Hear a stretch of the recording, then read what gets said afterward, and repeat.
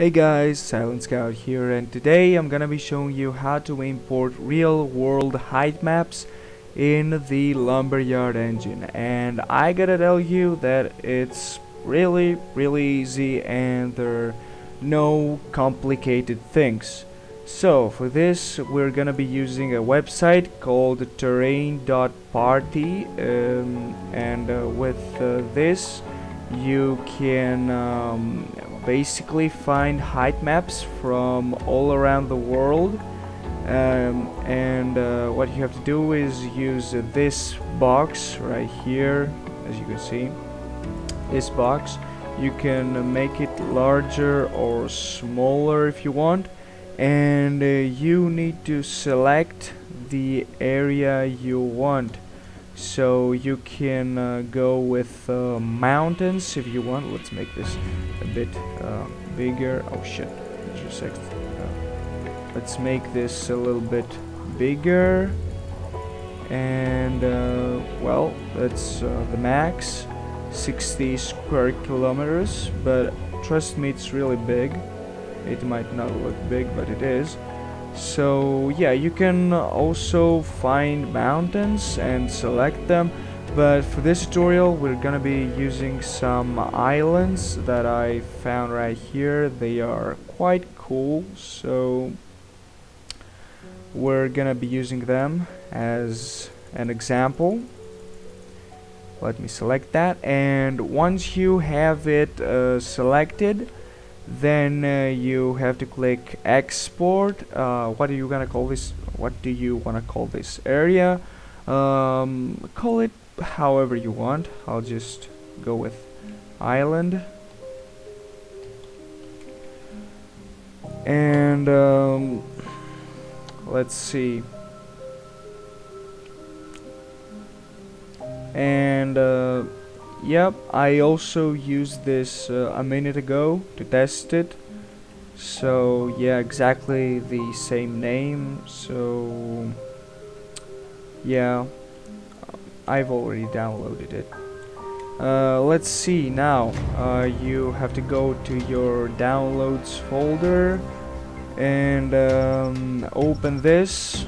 Now you will use the merged PNG, nothing else.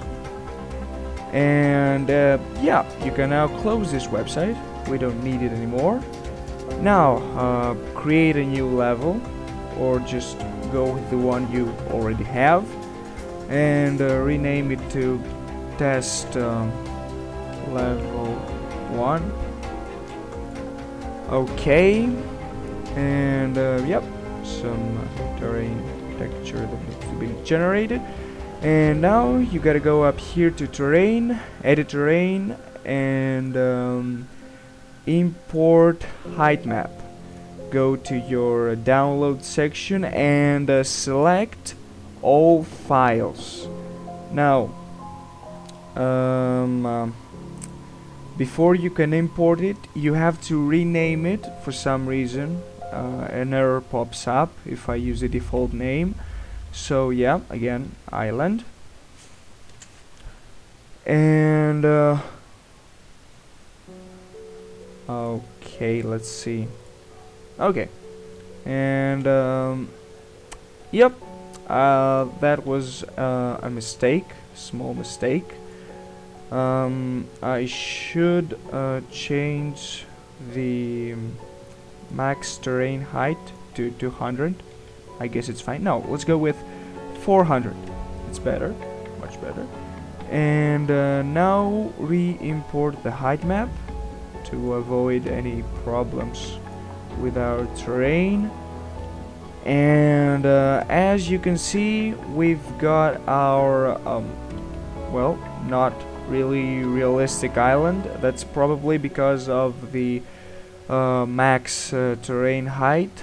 It has to be close, as close to reality as possible. So let's go again, import height map, island, and now it's better.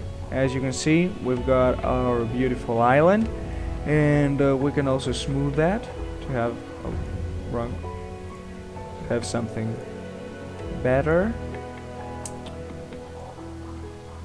And yeah, you can play around with these settings. Smooth slope, for example, we smooth that a lot. And yeah, I guess that's everything for this video. Now you can have your real world height maps in Lumberyard engine. Thanks for watching, guys. Leave a like, subscribe, and I'll see you in the next video. Goodbye.